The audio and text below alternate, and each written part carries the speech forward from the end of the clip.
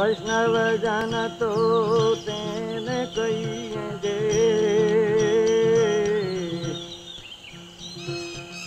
पीड़ पराई जाने रे पर दुखे उपकार करे तो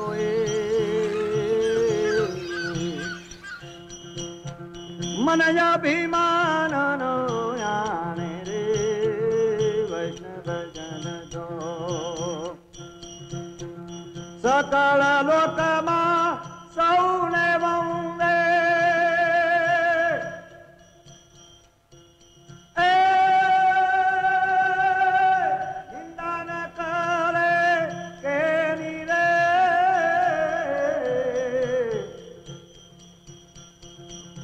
वाच काज मना निजल रागे धन धन जननी तेनी रे वैष्णव जन दो समदृष्टि ने कृष्ण त्यागी परस्त्री जैने मातरे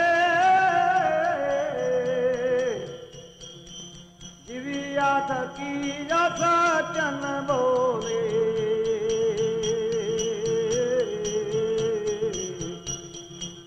पर धन न जाले आदरे वैष्णव जन दो.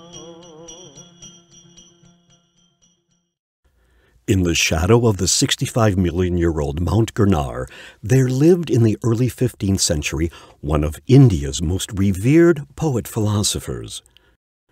Nearly 500 years after he wrote it, one of his songs came to define Mohandas Gandhi's moral universe. It is rare in history that a single song becomes the moral center of one of the world's great political movements. Vaishnav Jan To, or The Truly Righteous One, is that song, Narsinh Mehta its writer, and Mohandas Gandhi its most ardent proponent. It is arguably one of the most widely sung songs in the world. This is their story. Dr. Tridip Shurud is the director of the Gandhi Ashram in Ahmedabad, India, and also a highly respected scholar of Narsinh's works. He has spent decades on the two themes, and in particular about the emergence of Vaishnav Jan To as a defining moral standard. If a language creates a song or a poem like Vaishnava Jan, the language does not need to create much more. Okay? A language can, in a 1,000-year-old history, can create one work of that kind of merit. And I'm not saying that Gujarati language is exhausted by it, but it is a moment of great cultural creativity which attracts me first. Also, what attracts me is the biography of this man. We don't have a history of Narsinh Mehta. It's shrouded in various tales. Whether one believes them or not is not the question. The history of Narsinh Mehta that we were taught in school was a story of adversity, injustice, and humiliation. His poverty was laughed at. His what at that time was criticized as his obsessive bhakti was criticized. He was set challenges which would have been very difficult for a normal human being to live with. And I think like some people find escape in the ecstasy of drugs, the ecstasy of creation of a world that was not his world, that was denied to him, was his form of escapism, his form of escaping into what he would have liked to live in, the times and the society that he would have liked to live in, where not his ability to earn lucre, but his creativity would have been much more appreciated. If we hear about his history, like many other creators, his creations also became more popular past his lifetime than within his lifetime. And I think this was a form of his imagination put into words. What would have been his ideal world, what would have been his ideal role in that society, were part of all his creations, either talking about the anomalies in the culture of that time or his wish list. They were all portrayed in this kind of a play with words that I think was his Shangri-La.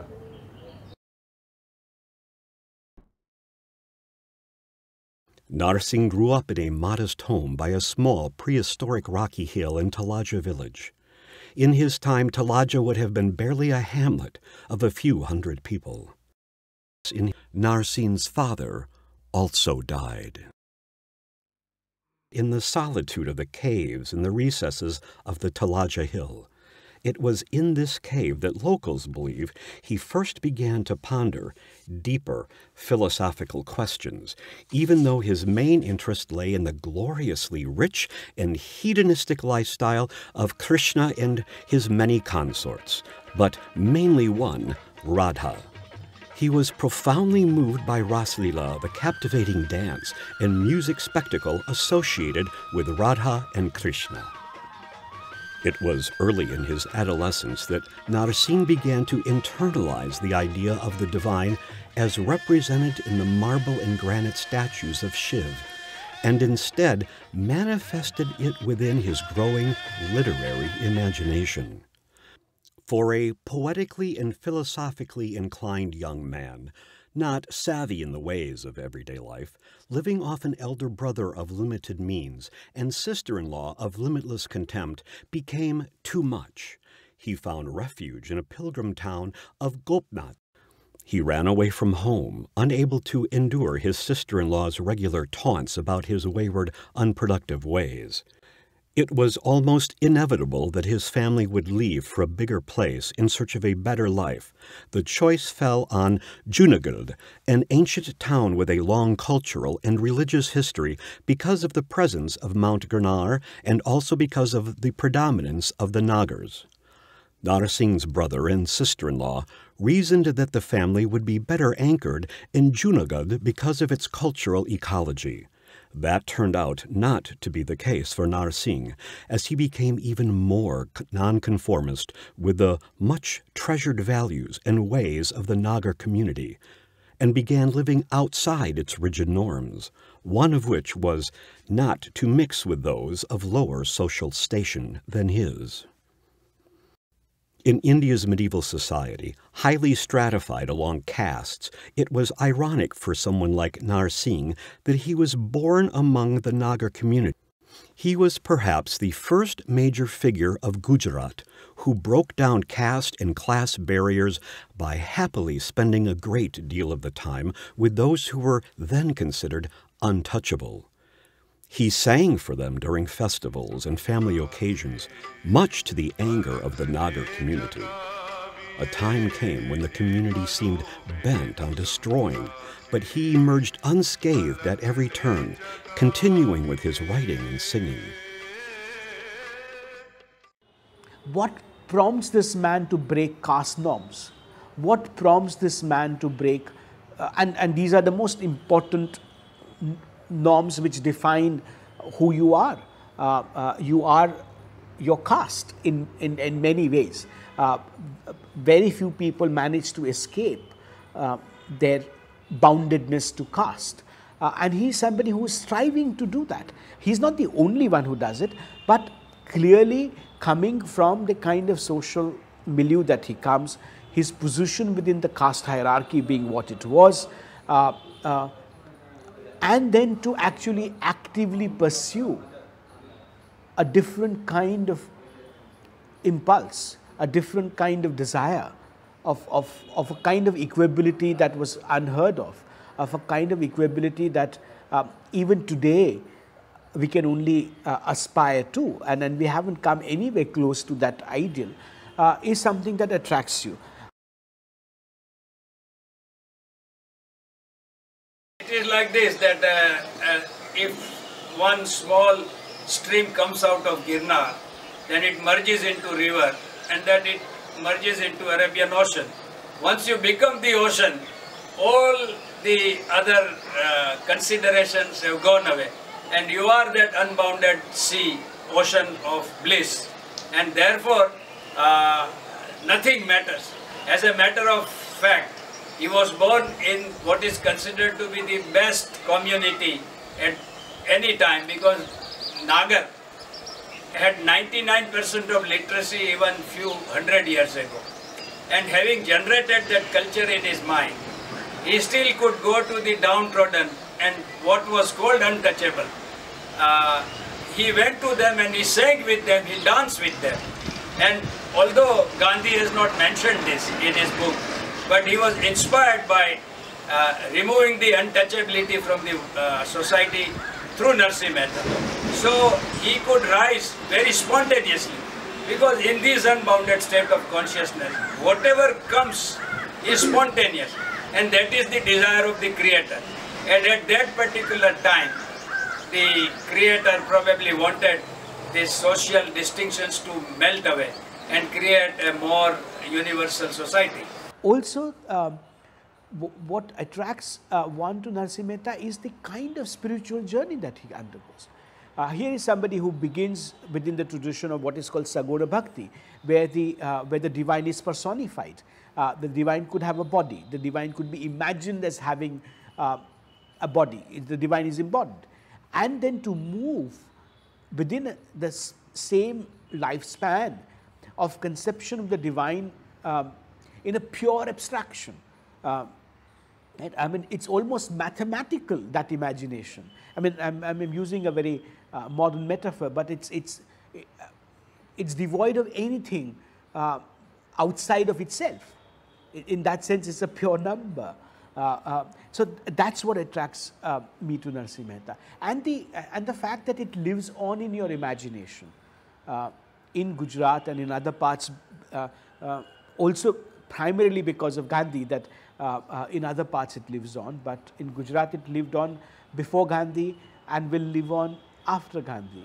Gopnath મહારાજ તો 10 વર્ષ જેવું ઉપર છે, 3 વર્ષ જેવું. અચ્છા. એમ તેણે ભક્તિ જ કરી, બીજું કાંઈ કર્યું જ નથી. હા. પછી એણે ભગવાન કૃષ્ણ ભગવાન એને પ્રસન્ન થયા.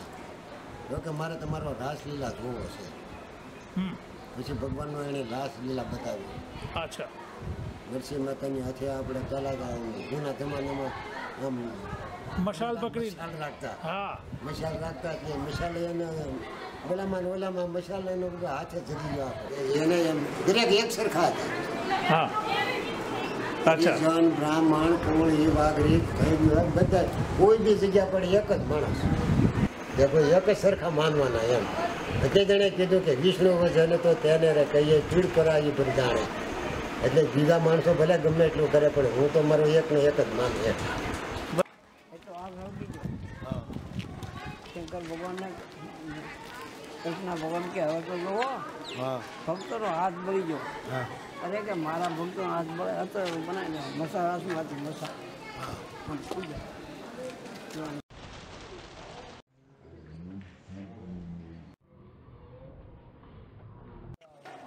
લોહામાં ઊભા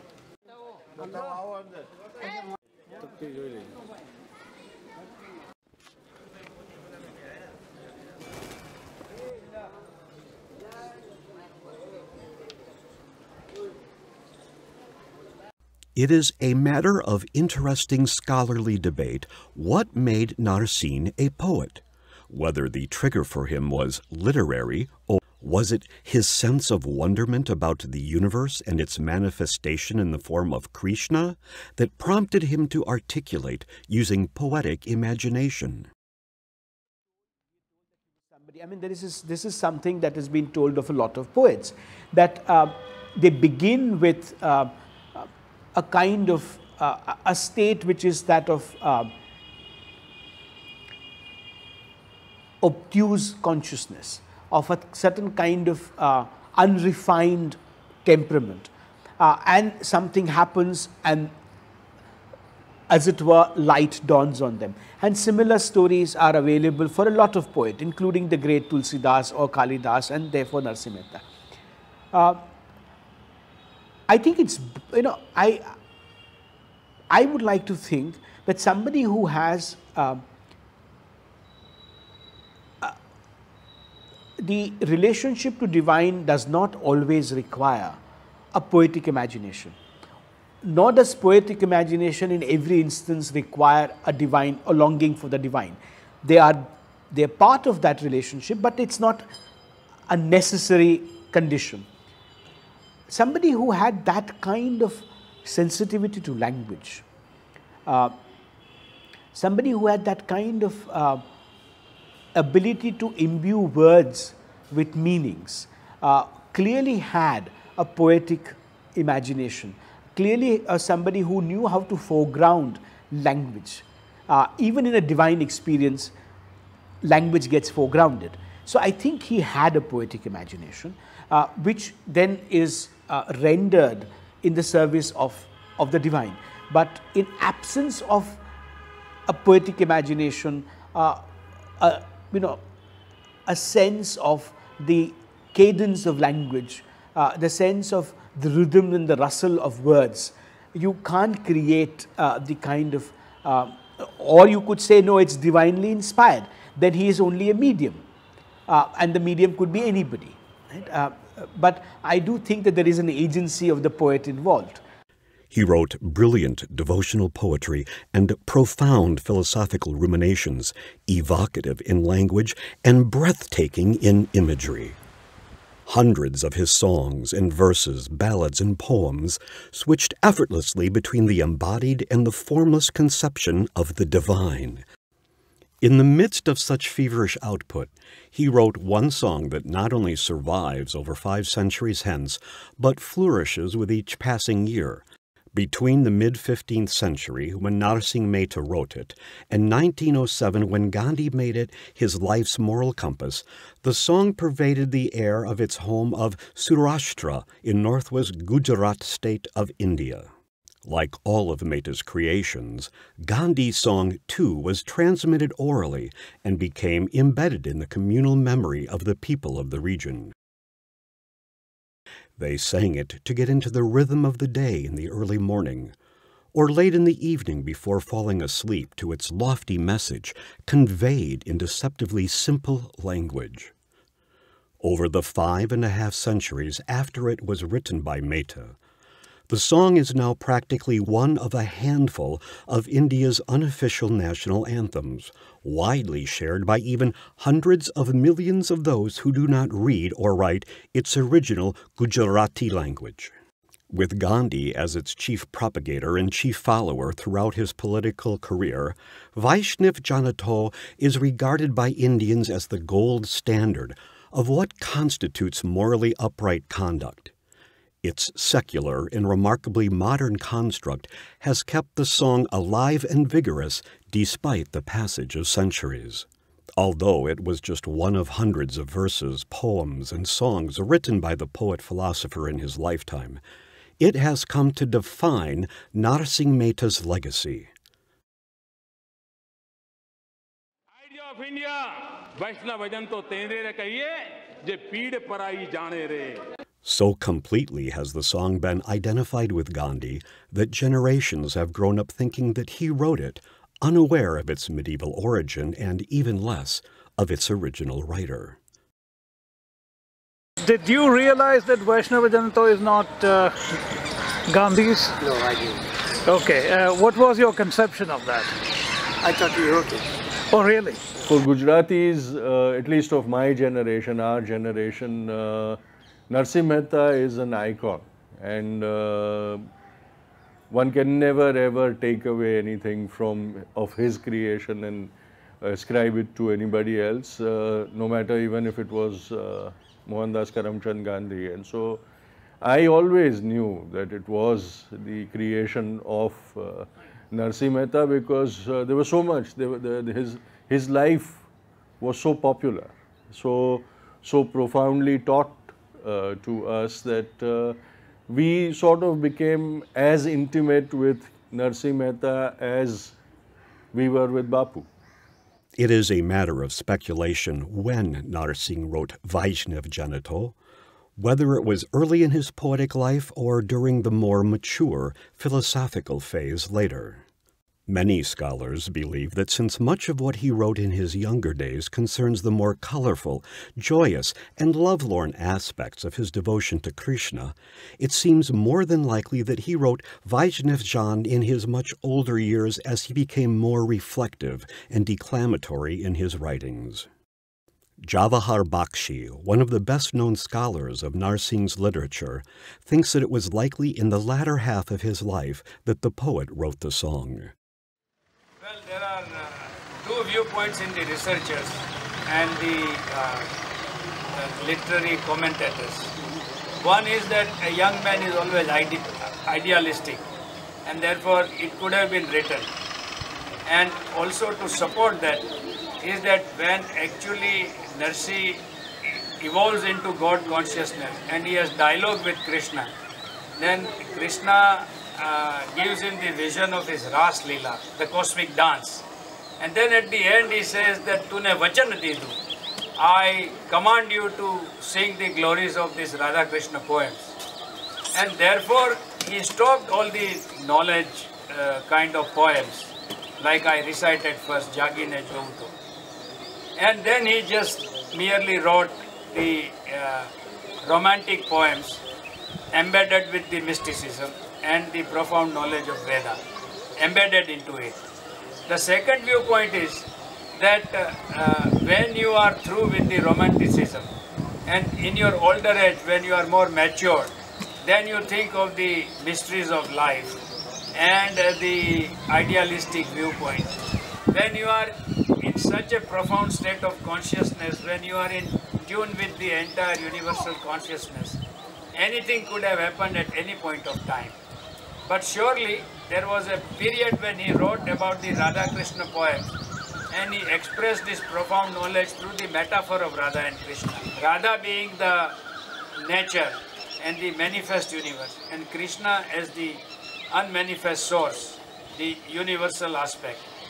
But this is definitely a portrayal of a universal man, and therefore surely it was not written during that particular period when he purely wrote the poems of Radha Krishna. But it is difficult to say it is earlier or later, but the consensus is that he wrote it towards the end of his life. Gandhi adopted it as one of the main songs to be sung as part of his daily routine sometime in 1907, when he was still a practicing barrister in South Africa. The song was very familiar to Gandhi because he grew up in the province of Saurashtra, where Narsingh was also born and in whose air it reverberated.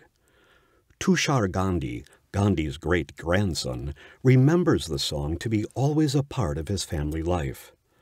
Mayank, having studied in a Gujarati medium school, it sort of was there always. I can't remember the precise time or year or age at which I got acquainted with this song, bhajan.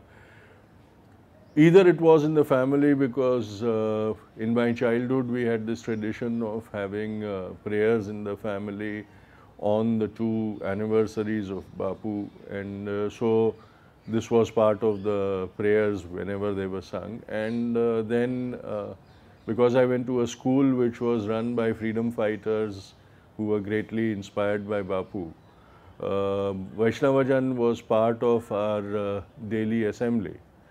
And so I can't give you a precise date, but I think it's part of my growing up process. This bhajan has been part of my growing up process. And like me, there must have been many Gujarati students for whom this was part of their childhood.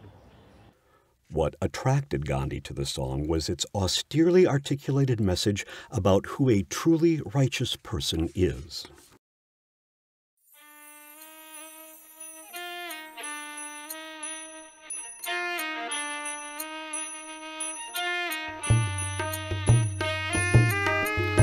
वैष्णव जन तो तेने कहिए पीड़ पराई जाने रे वैष्णव जन तो तेने कहिए पर दुखे उपकाद करे तोए पर दुखे उपकार करे तोए मन अभिमान न आने रे वैष्णव जन तो तेने कहिए वैष्णव जन तो तेने कहिए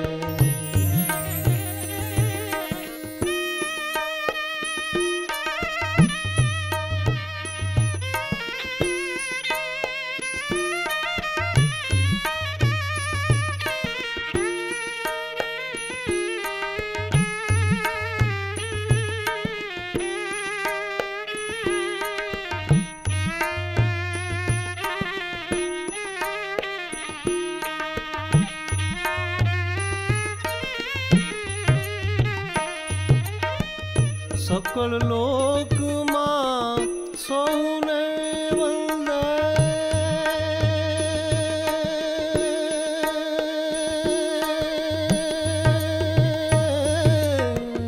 सकल लोक मां सोने वंदे निंदा न करे के नीरे वाच काच निसळ राखे वाच काच मन निसळ राखे धन धन धन नीरे वैष्णव जन तो तेने कहिए वैष्णव जन तो तेने कहिए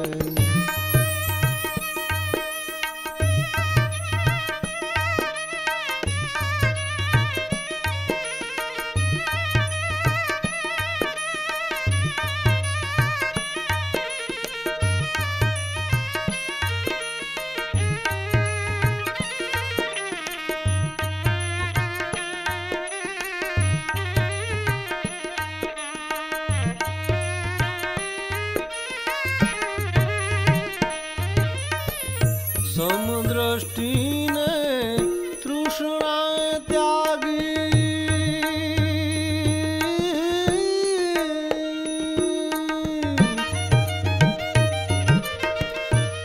समदृष्टिने तृष्णा त्यागी पर स्त्री जेने मातरे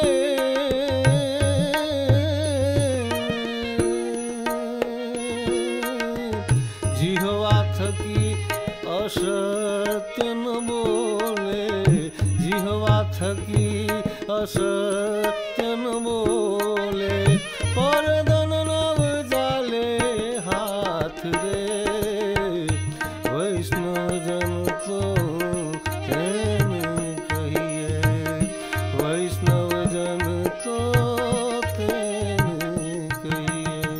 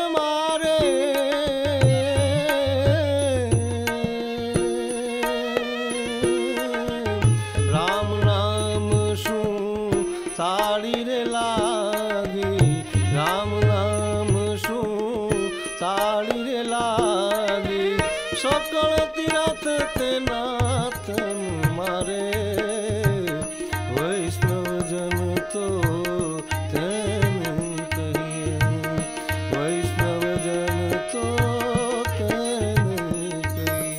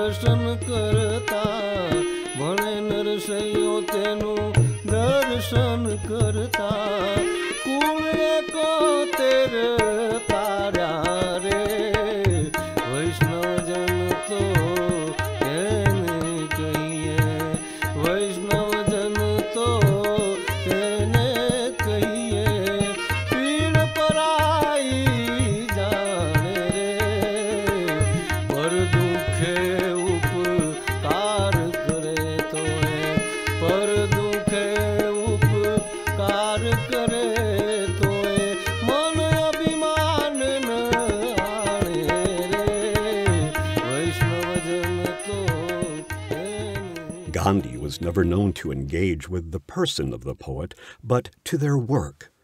In a sense, the poet, no matter who, was incidental to the poetry. He was far more interested in what was written than in who had written it. It is certain that Gandhi knew about Narsing's story very well because it was woven into the province's cultural fabric. However, his attraction toward Narsing was singularly on the basis of just this one song, because there is nothing to suggest that he read Mehta's works extensively. Vaishnav Jan To was in keeping with his approach toward life, where he drew his influences from eclectic sources, but there is little doubt that the song was consciously and subconsciously one of his defining influences. When I was a boy, I used to sing a song in the temple. A true disciple knows another's woes as his own. He bows to all and despises none. Like all other boys, I sang the words, not thinking what they meant or how they might be influencing me. Gandhi's relationship to works of literature is very of the very contemporary kind, where the creator is almost absent.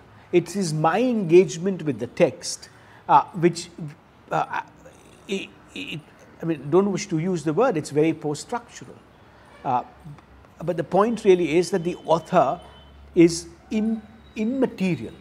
It's what I bring to the text, because the author has created the text and placed it in the public domain. And it's what I bring to my reading, my hermeneutic exercise with the text, my living the text, which provides and imbues it with meaning. So in that sense, it's a very contemporary engagement with the literary imagination. Gandhi does not necessarily read an entire author. If we look at the Vaishnava Jan as a song, as a poem, it's unlike a lot of the poetry written during the Bhakti period. Unlike because it speaks of the devotees, it does not speak of the relationship with the divine. It does not speak of pining and distance from the divine. It does not speak of a longing to be close to divine in whichever form. It does not even seek to describe the divine. What it seeks to do is to say, what is the self-conduct of a devotee? Right? So I think for Gandhi, the importance is the self-conduct of the satyagrahi, the devotee, the ashramite, the prison goer.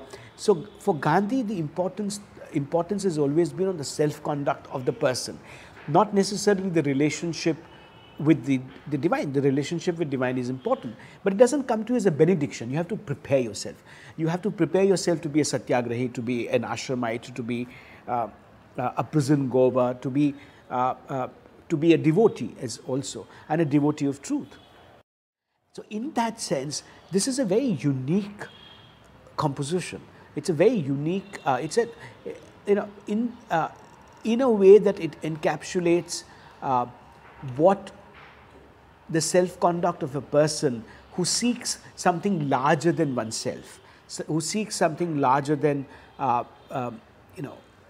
personal freedom, who seeks larger than personal proximity to divine, but is placed within the social context. Because here the devotee's relationship with the other, and the other is not the divine only, it's the social, the political is actually enunciated, because it speaks of how I shall conduct myself in relationship to you, how I shall conduct myself in relationship to somebody who might be dispossessed, how I should, speaks of not coveting the neighbor's wife, as it were.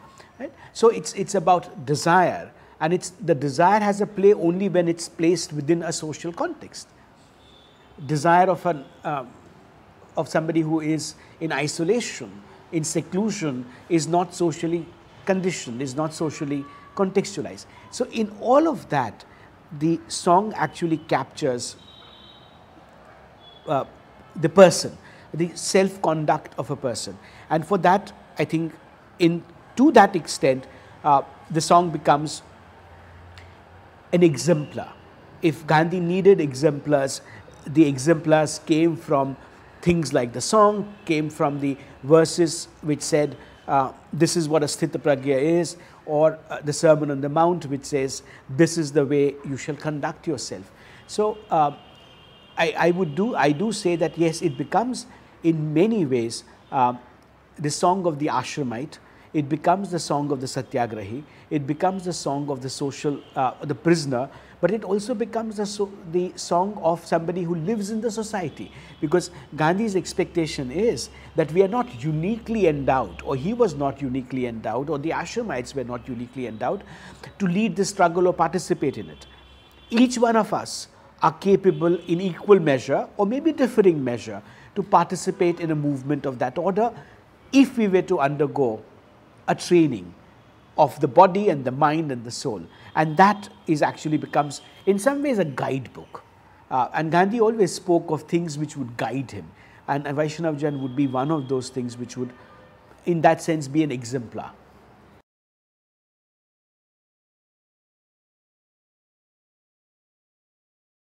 A person who calls his life an experiment needs to have benchmarks to compare the results of the experiments with, and I think this provided him, Vaishnav Jan To provided him with a very simple, very yet very profound benchmark to challenge himself to aspire to.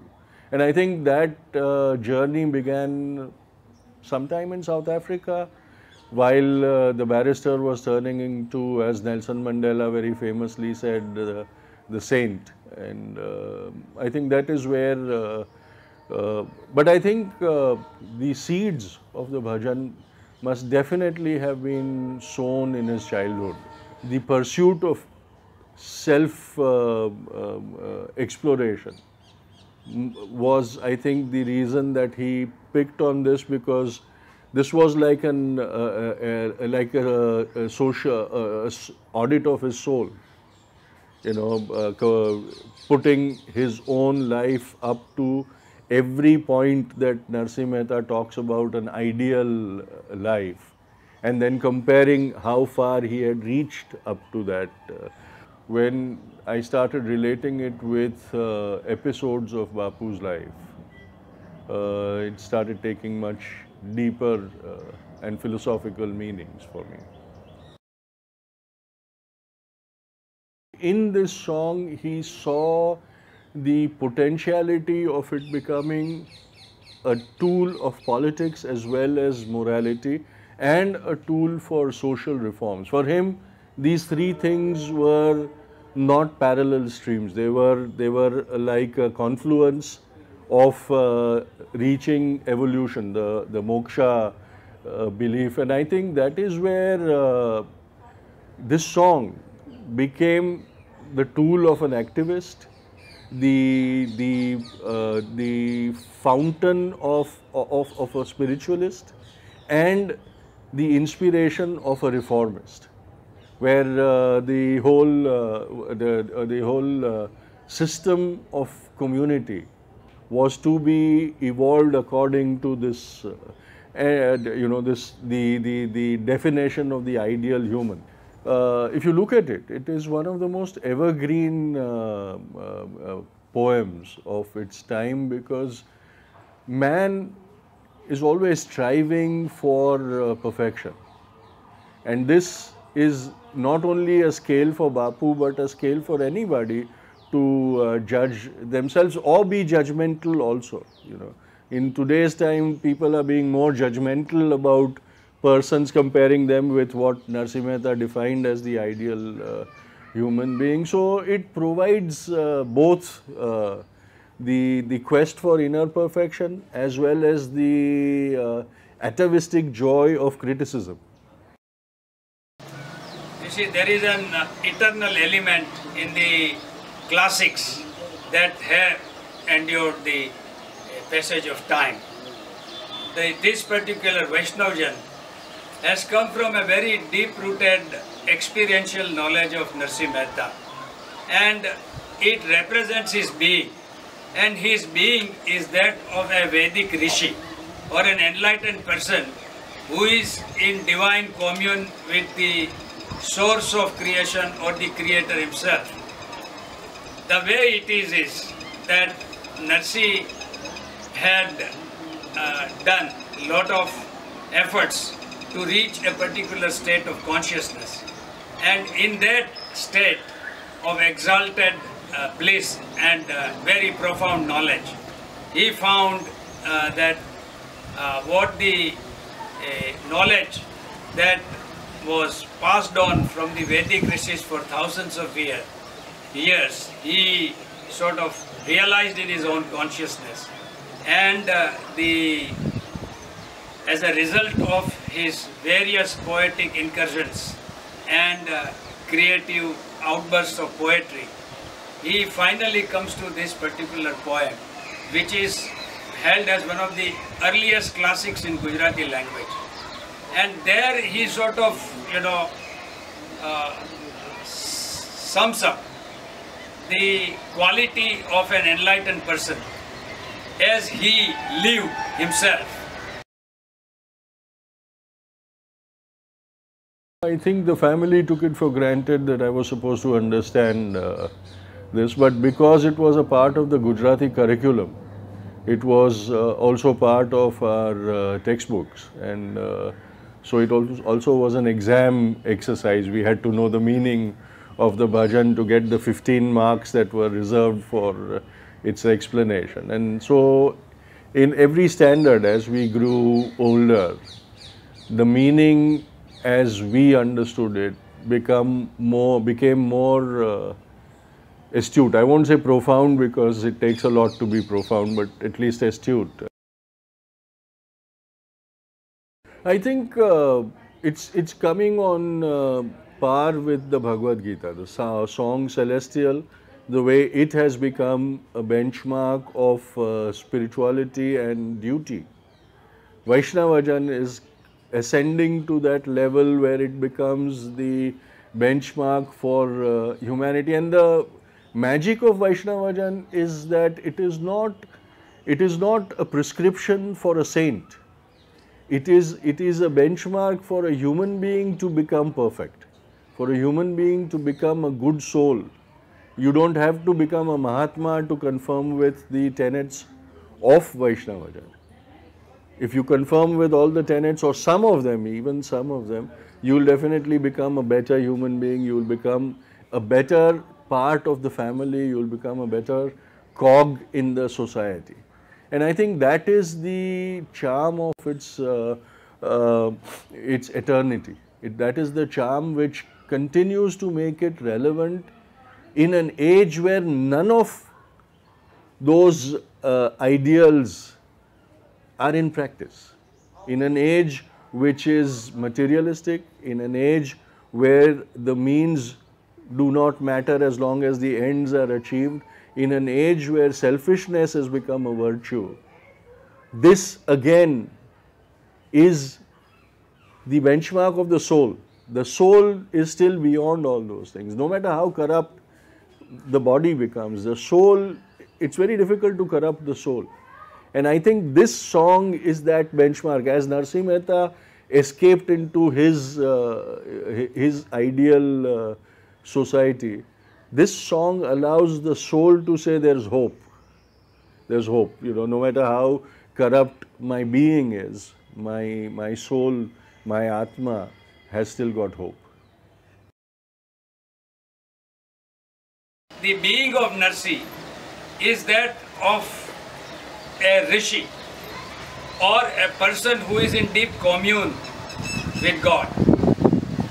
The way it works is, Narsi himself says, Achetan chetan thayo, bhavatano agagayo, suti uthi mari adya vani.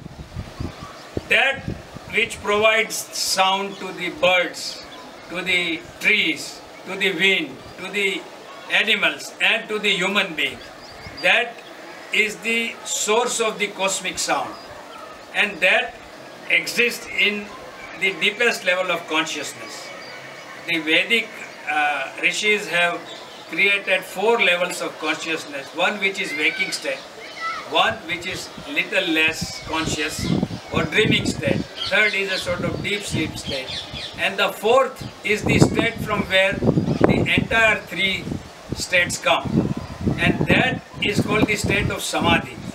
And there he is sort of metabolic rate is as low as the body could hold, and the intelligence has merged totally into nothingness. And there, after repeated experiences of that stage of samadhi, ultimately that which is the basis of creation starts putting ideas in his mind, and he actually can hear it like rishis. So that is called the Adyavani or the primordial sound. But it is not a nonsense sound. It is a sound with the intelligence that is associated with the creation of the universe. And so it is that universal knowledge that pours out through his consciousness in his poems. And it is that which makes it eternal.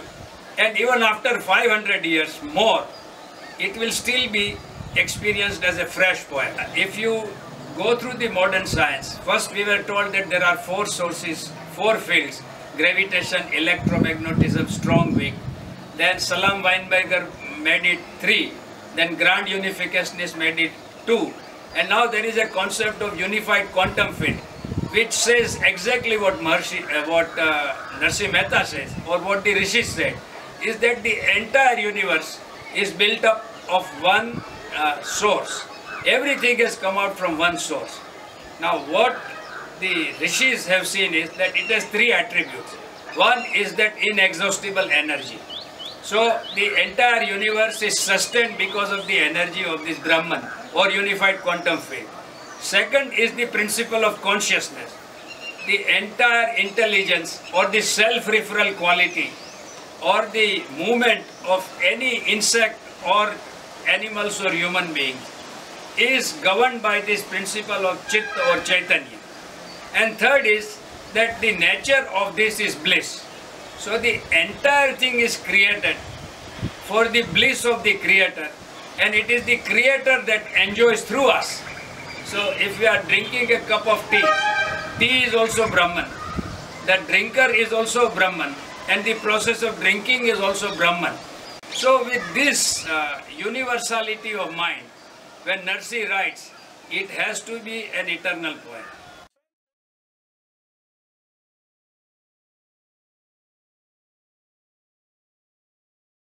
The way it is that when you reach to that state of Turyatit or that Samadhi, the lively Samadhi, your consciousness becomes unbounded and you do not have any consideration of time and space. You have that enlarged mind and it never thinks of a very small section because what he says is universal truth and it is for every time, every person and forever. So that enlightened man never has any sect or cult in mind. They are the games of small egos. Because the moment you qualify a truth, it is not universal. And that is what the sects and cults do. Whereas, like Vedic rishis, all the Vedas are very secular. They are timeless. They are spaceless. And they are good for any generation. It is like Newton's law of gravity or Einstein's law of specific relativity. So that relativity or gravity is not time bound. They are eternal laws of nature. And similarly, that thing, the poems that come out are of the same quality. They are of universal nature and they are never meant for any time-bound or space-bound or a person-bound audience. Mehta would have gone down in history as a great poet, even with just bhakti, or devotional poetry full of love and joy.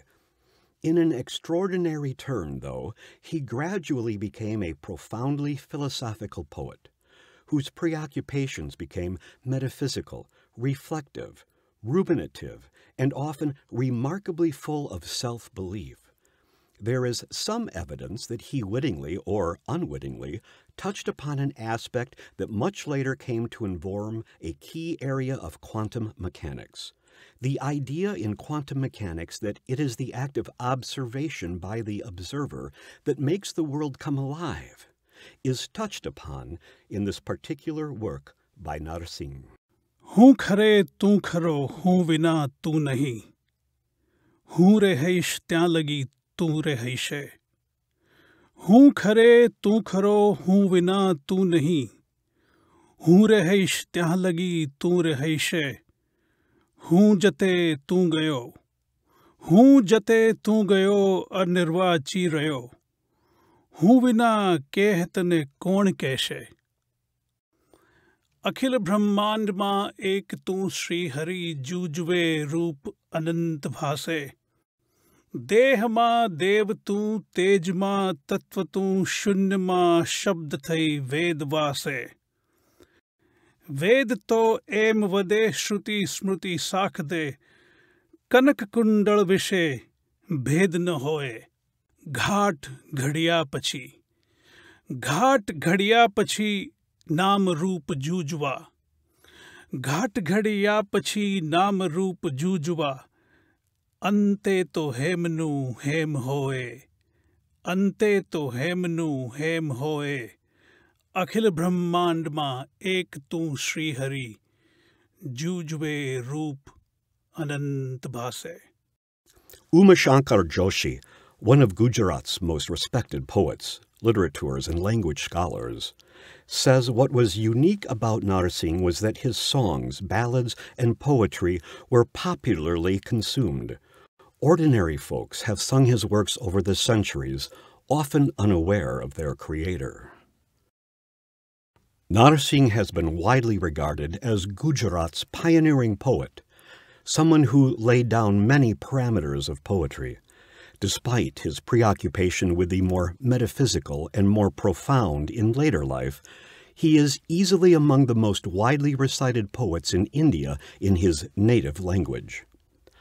Part of Narsingh's enormous popularity can be attributed to his choice of Krishna as the receiver of his unbridled love and devotion. As a Hindu god, Krishna is perhaps unrivaled in terms of his popular appeal, which has a lot to do with the fact that in his human avatar, He has been ascribed many human traits, including his love for food as a child, particularly butter, and his love of women as an adult. Among Narsinh's more memorable songs is the one about a child Krishna trying to tame a monstrous, mythical serpent in a lake. During the medieval times in India, starting sometime in the 7th century, a devotional movement emerged that was called the Bhakti movement, which was pioneered by a host of poet-philosophers. The main feature of the Bhakti movement was that it liberated scriptural knowledge from the confines of the Sanskrit language and Brahminical elite, and propagated the idea that moksha, or salvation, could be attained by anyone. Quite like the other poets of the Bhakti movement, Narsinh too has been attributed his share of miracles and the inexplicable. In a sense, those miracles have served the greater cause of keeping his lofty poetry alive for so long. While there are those who choose to focus on the miraculous rather than the poetic and philosophical, scholars such as Jawahar Bakshi say there is no point quarreling with the former. Everyday readers of Narsinh tend to lean towards the Narsinh they believe had lifelong divine experiences and personal commune with an embodied Krishna. Scholars and serious students of his deeper philosophy tend to see them as something unfolding in his own mind and not in actuality. They believe the spectacle that Narsinh wrote frequently about played out as a deeply personal experience within him rather than externally.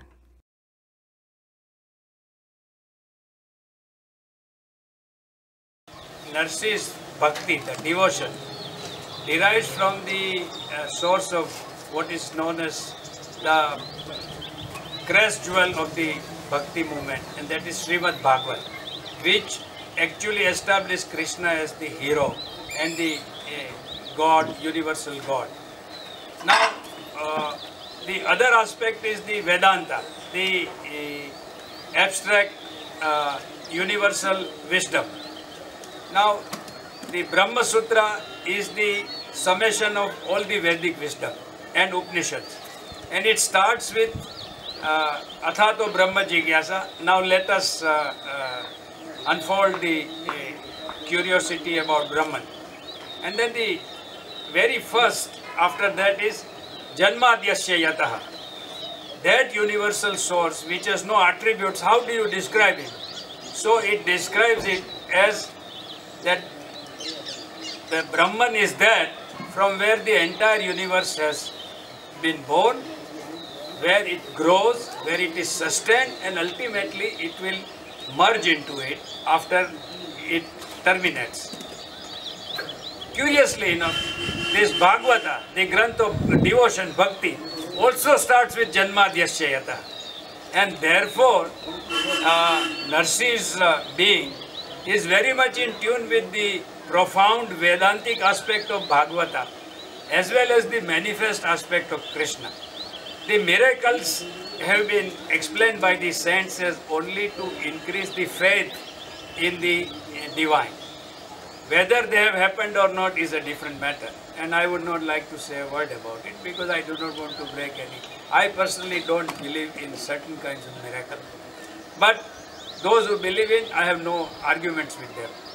If the Narsinh who conditioned the existence of the divine upon his own existence first was a poet at his philosophical peak, he was also someone who said a single force animates the universe. In his vision, that force was Krishna. The idea that the singular force was, as he wrote, the divine in the body, the element in the light, the word in the void creating knowledge, was extraordinary. In this particular poem, Narsinh soars to heights of exquisite poetic simplicity when he says, "This is a quest for the divine, not of the mind, but one realized by love." Director Christopher Nolan's assertion in the movie Interstellar that love trumps gravity was something Narsinh had touched upon centuries before. So in his autobiographical poems, Narsinh clearly says that he has had conversation with Krishna, but there he uses a very peculiar word, Sachu Swapno, a real dream. Now the way it works is, even Ramakrishna Paramahansa and later saints have explained it, that all these things takes place within his consciousness. Even Narsinh, during his son's marriage or on his daughter's other occasion, he says, only I see Krishna, nobody else does. So, avar dekhe nahi. That means that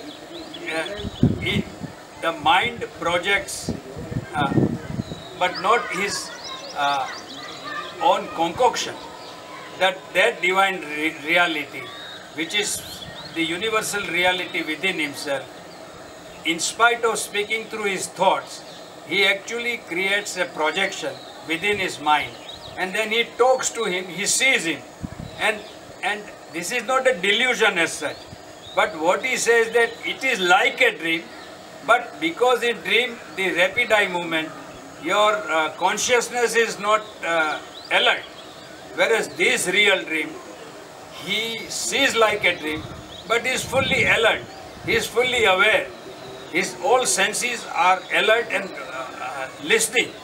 So there is no delusion as far as he is concerned. So the unmanifest aspect, like when we are quiet, we are unmanifest, and the moment a thought rises, we listen and then we speak it out. The unmanifest divine cosmic source, when it wants to say something, it projects itself, and then it brings out that thought in such a way that he actually sees and listens. And therefore the Vedic wisdom, the riches, are called Shruti as well as Darshan, the visual as well as the listening aspect. So this is what Narsinh's reality was, that he was person in whom the divine wisdom, the divine God was awakened, and it was speaking through him all the time. And whenever there was a special occasion, it would make a projection. His eyes may be open or his eyes may be closed in either way. But that creation is real and the dream is real. Narsinh's preternatural capacity to poetically capture both the spectacular and the illusory about the universe and its mysteries comes alive in many of his creations. His song about the boy Krishna taming a monster serpent sets up a metaphorical conflict, while his poem, You Exist Because I Do, underscores how the non-dual aspect becomes dual and puts self at the very core of all realization. There are dozens of verses where Mehta talks of this theme. For instance, in the same poem, he says, As the form fades, so does the formless. However, perhaps there is none that is such a brilliant distillation of the thousands of years of India's ancient wisdom as his song, When I Wake Up. In the ancient Indian texts of the Upanishads, which contain central concepts of Indian philosophy about existence, there is a clear precursor to this song in these lines which talk about a particular state of deep sleep. It is in this beginningless illusion of the world that the soul indeed sleeps, when it in sooth awakes. Then there awakes in it the eternal, timeless, and free from dreams and sleep alike. Narsinh captures the essence of this in his inimitably simple yet striking style when he says, When I awoke, the world disappeared. When asleep, bewilderment abounds. The disappearance of the world he talks about is perhaps what the Vedas regard as a fourth station of timeless and dreamless sleep, where existence seems to cease. It speaks of a state of sleep and wakefulness, and the period of transition, where one is awake but yet not awake. One is asleep but not yet asleep. जागीने जोऊं तो जगत दिसे नहीं ऊंघ मां अटपटा भोग वासे. When I awoke, the entire world disappeared. And then he says, Chitta Chaitanya Vilas Tadrup che. I find my consciousness and the entire goings on of the universe as if they are merged into one single entity. And Brahma latka kare Brahma paase. And the entire dynamism of the universe, whether hither or in the galactic universe, any activity that comes forth is, I relate, as coming out of myself.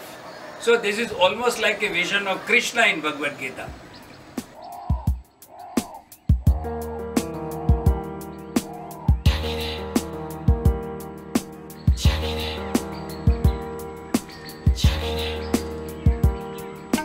Jagine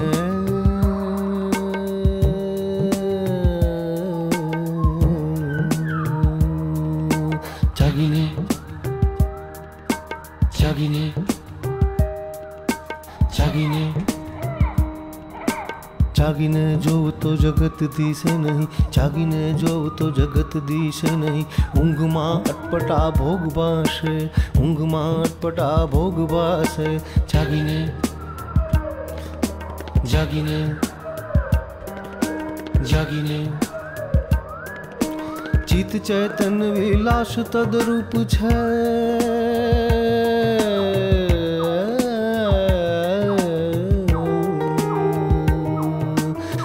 चैतन्य विलास तदरूप छे. ब्रह्म लटका करे ब्रह्म पासे, ब्रह्म लटका करे ब्रह्म पासे.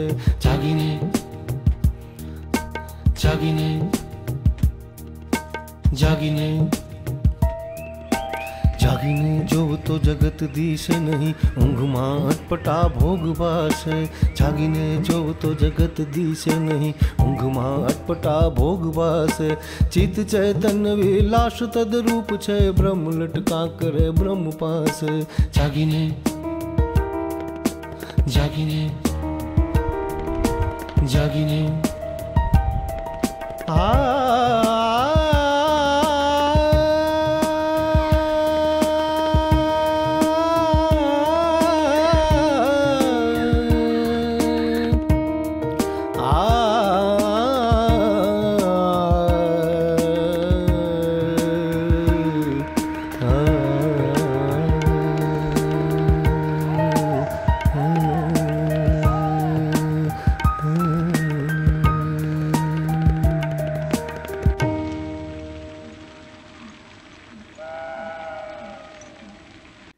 There are but a few imagined descriptions about what Narsinh Mehta's life might have been as he lay dying in his house. The best description probably comes from Kanhaiyalal Munshi, one of Gujarat's greatest writers and literateurs, who in his book Narsayo Bhakt Harino describes with such vividness that that moment comes alive. And this description is in Gujarati, but it captures Narsinh Mehta's fading moments the way only a great writer like K. Munshi could have. So let me read a little bit of a passage from that.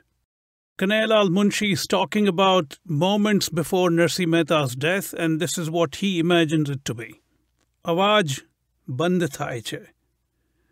બપોર પછીનો સૂર્ય છાપરા પરથી નીચે ઉતરતા પોતાના કિરણોથી શિથિલ થતાં એમના ગાત્રોને કંઈક ચેતન આપે છે. એક પંક્તિ આડંબરની આશ્વાસન દે છે. વૈષ્ણવજન હવે સૂઈ જાઓ, પ્રભુ કોઈએ નિરખ્યા છે? મહેતાજીના કાને એ ધ્વનિ પડે છે. તેમની આંખ ઉઘડે છે. તેમનું માથું ઊંચું થાય છે. તેઓ ઊંચે જુએ છે અને સૂર્યબિંબ તેમની સામે લટકી રહે છે. તેઓ પંડિત તરફ જુએ છે. નથી નિરખ્યા, નિરખવા છે, તેમના અવાજમાં પડકાર છે. બધા જોઈ રહે છે, એકદમ તેમના હાથમાં જોર આવે છે ને તેઓ કરતાલ ઉંચકે છે. એક સુકાયેલે કંતાયેલે હાથે તેઓ સૂર્યને સત્કારે છે અને કહે છે, નિરખને ગગનમાં કોણ ઘૂમી રહ્યો, નિરખને ગગનમાં કોણ ઘૂમી રહ્યો, તેજ હું શબ્દ બોલે, શામના ચરણમાં ઈચ્છું છું મરણ રે, શામના ચરણમાં ઈચ્છું છું મરણ રે, અહીંયા કોઈ નથી કૃષ્ણ તોલે, નિરખને ગગનમાં કોણ ઘૂમી રહ્યો, તેજ હું શબ્દ બોલે.